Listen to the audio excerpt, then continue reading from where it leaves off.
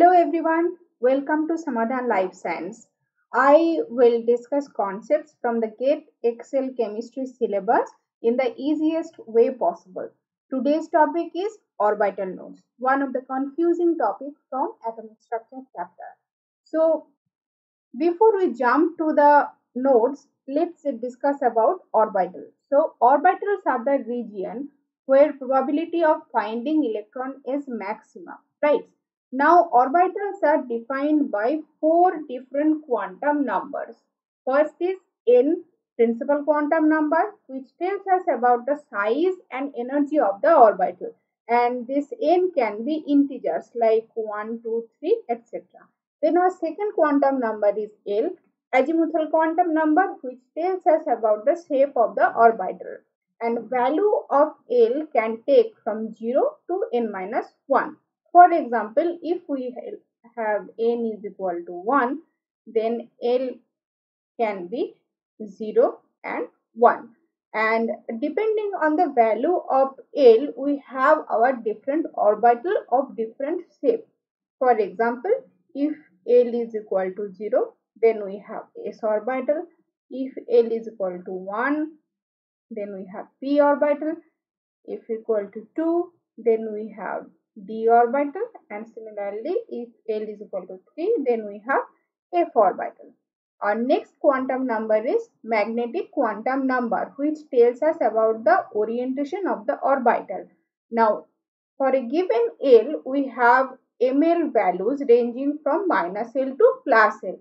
For example, if we have L equal to 1, then we can have ml value minus 1, 0 and plus 1.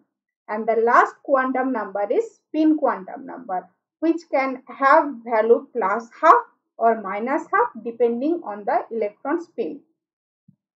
Now let's move on to the orbital node.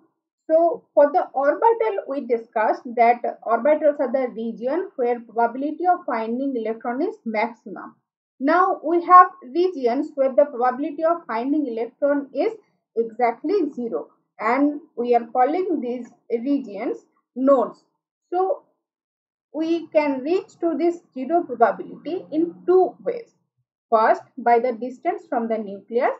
So if the nucleus is in the center of an atom, then there can be a hollow spherical region where the probability can be 0, and we will call that region a radial node. Then the second way is due to the direction, and we will call that node angular node. So let's see this by example. So I just now discussed that depending on the value of L, we have different shapes of orbitals. So if L is equal to 0, then we have s orbital, which has spherical shape. So in the spherical shape, there is no sense of direction, right? So in the s orbital, there can only be radial node. But in contrary, in the p and d orbitals, there can be both.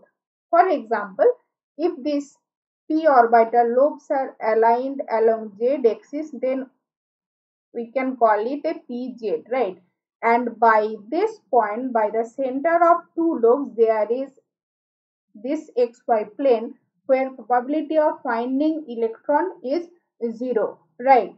So we will call this plane for this pz orbital a angular node. Similar for this d orbital, we can find angular nodes along these axes. Okay. So now we have a very simple formula to calculate the number of nodes. So the formula is depends on number of n and a. So if the total number of nodes is n minus 1, angular nodes is number of L, that means azimuthal quantum number, and the rest of the nodes are radial nodes. So the number is n minus L minus 1. So let's take example. If we have 3s orbital, then n is equal to 3 and L is equal to 0.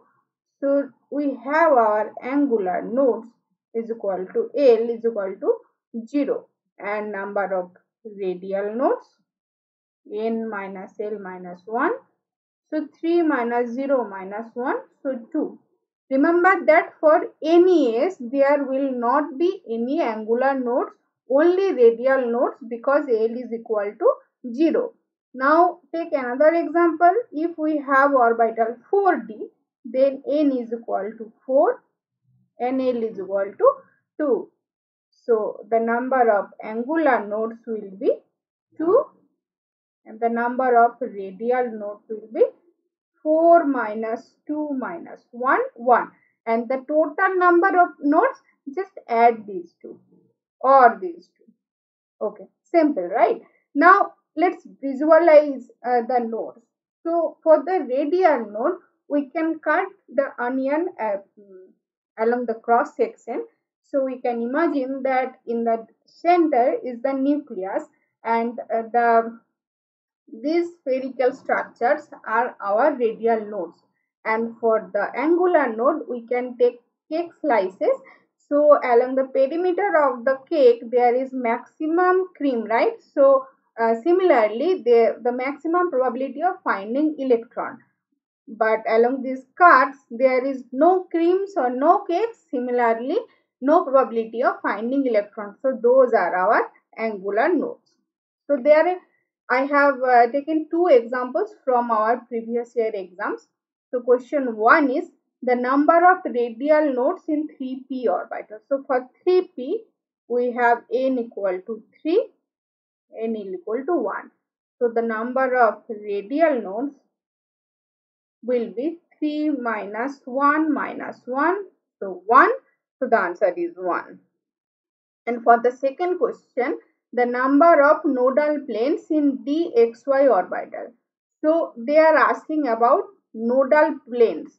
That means angular nodes only. So for dxy orbital, L is equal to 2. So the number of angular planes is 2. The answer is 2. So that's all for today. Thank you for watching. See you in the next video.